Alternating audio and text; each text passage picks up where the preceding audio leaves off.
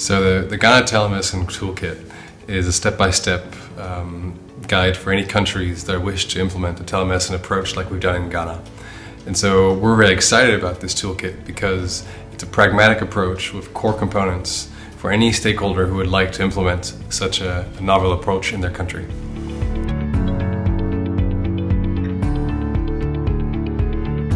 So the key components for this toolkit really are those that are kind of looking around how you train personnel, how you think about the financing components, the call costs, and also looking at all the various protocols that would be helpful for you to put this into place.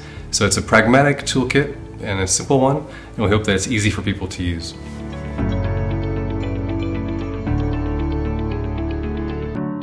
So the Ghana telemedicine approach benefits the community in multiple ways. The first and most important one is that it connects rural, distant communities with quality care and better access to healthcare facilities. The second one is that community health workers, through this model, are empowered to make better decisions with their patients and better evaluate when emergencies really need to be referred. And so with that one here, we understand that by improving the referral process, by avoiding referrals, we're not only reducing cost on the healthcare system itself, but also really helping improve patients' lives by not incurring unnecessary costs for them.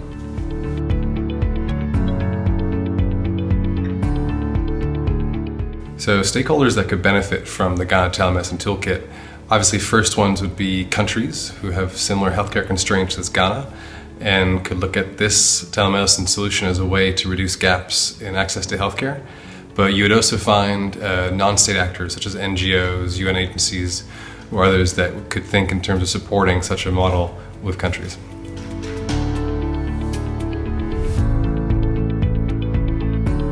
So the reason why people should be interested in this toolkit is that we really wish we had this from the start. It has all the core components of what it takes to build up this type of telemedicine approach, and we think that for anyone who's starting, they don't have to start from scratch.